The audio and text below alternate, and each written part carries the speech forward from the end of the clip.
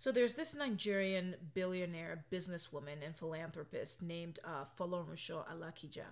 When she was growing up, she wanted to become a lawyer.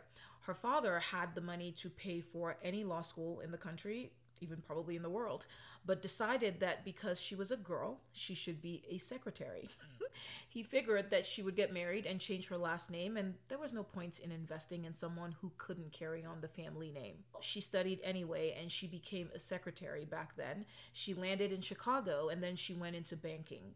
A few years into this field, she kept feeling unfulfilled. She always felt called to entrepreneurship, and at this point, she didn't care what anyone thought. She was going to pursue that calling. She was going to do it. So she enrolled in a fashion design program in the UK and left banking for good. Lesson number 1, it is never too late to change courses. It doesn't matter if you're 16 or 60. Someone else or a life situation may have dictated your current path, but you can always deviate from that path. There are no rules. So back to the story. After completing her studies, she decided that she wanted to launch her own clothing line. She went back to Nigeria and got to work. A week before she launched, she got a call from a friend asking her to enter this competition for Nigeria's top fashion designer. She thought, first of all, she just started. She would be competing with the best of the best. Was she ready? Second of all, this could not have come at a worse time. She only had 1 week to launch and just wanted to use that 1 week to de-stress and get mentally ready for her launch.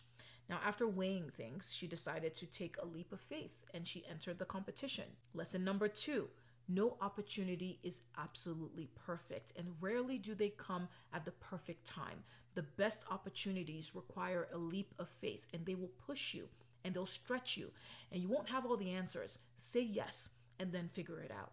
After entering the competition alongside a lot more experienced designers, she actually won.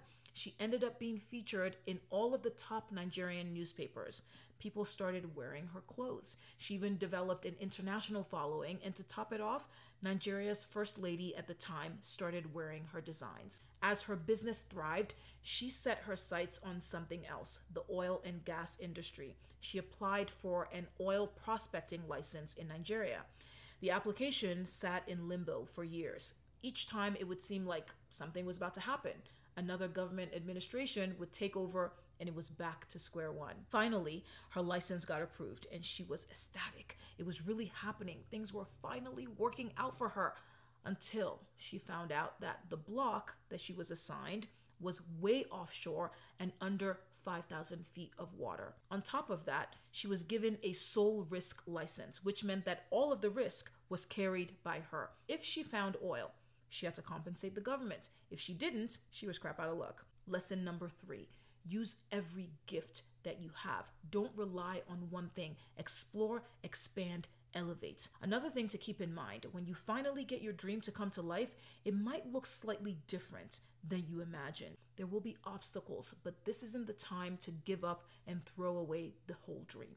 After her license was approved, she set out to find a multinational company to partner with. She had the license, they had the technology and the money to explore and exploit that block. It took 3 years of no thank you and we're not interested until Texaco came calling. For 3 months, they negotiated a contract on possibilities, probabilities, and potential.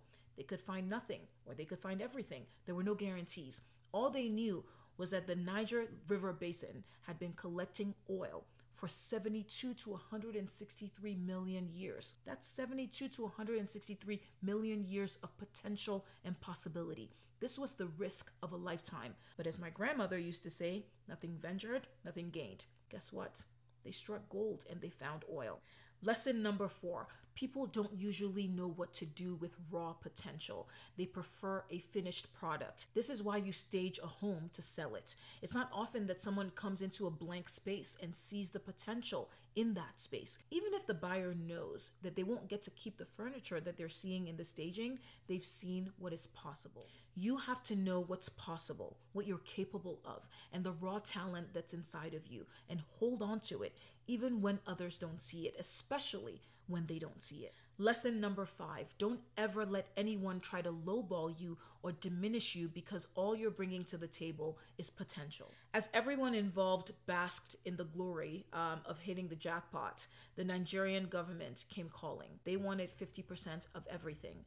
Now, Texaco had already taken 40%. That left this woman with 60%.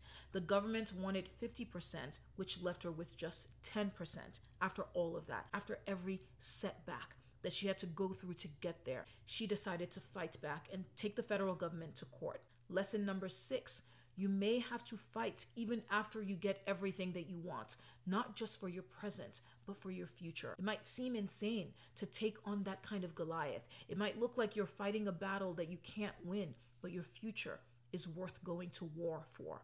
It took 12 years, but she won, and she's still thriving and grateful and giving and helping people all over the world with what she's been blessed with. Life is filled with twists and turns. I know a lot of us don't like that. We like straightforward path, but most of us give up too soon. We allow people to define what our potential is worth. If something isn't producing results fast enough, we abandon it. There was a man based in Texas years ago who owned some farmland. He kept complaining to his wife that the land wasn't doing well. It wasn't yielding anything. He wanted to sell it. His wife would ask him not to wait a little. He finally gave in and he sold. A year later, someone else struck oil on that property. No one will believe in you more than you. That's why knowing yourself is key in this journey. It means that you can remain steadfast in your belief in yourself, in your gifts, and what you're worth, even when other people don't see it.